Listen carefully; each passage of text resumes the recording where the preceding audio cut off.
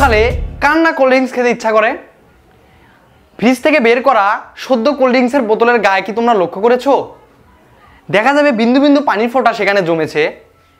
তারপরও আমরা গাটা মুছে দিলে কিছুক্ষণ পর আবার সেখানে পানির বিন্দু দেখা যায়।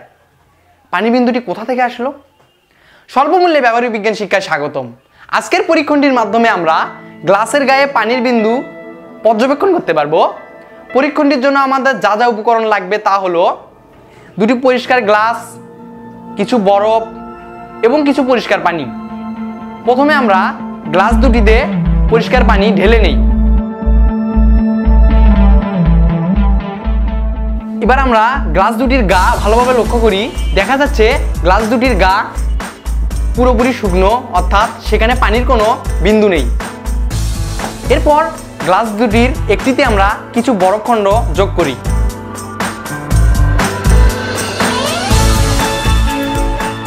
এরপর আমরা কিছুক্ষণ অপেক্ষা করি।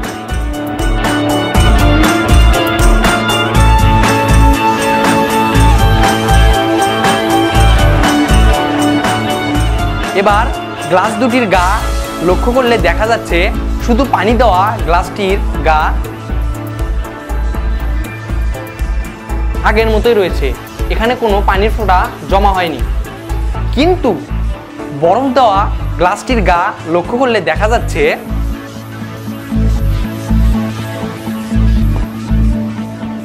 সেখানে বিন্দু বিন্দু পানির ফোঁটা জমা হয়েছে।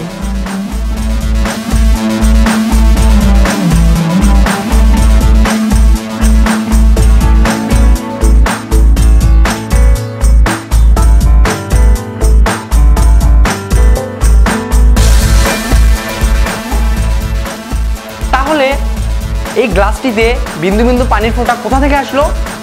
আমরা জানি এখানে, অর্থাৎ বায়ুমণ্ডলের সর্বত্র যে জলীয় বাষ্প রয়েছে তা এই ঠান্ডা পানির সংস্পর্শে এসে ধীরে ধীরে ছোট ছোট পানির বিন্দুতে পরিণত হয়েছে।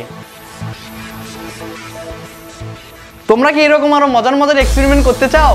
তাহলে ভিজিট করো konnect.edu.bd।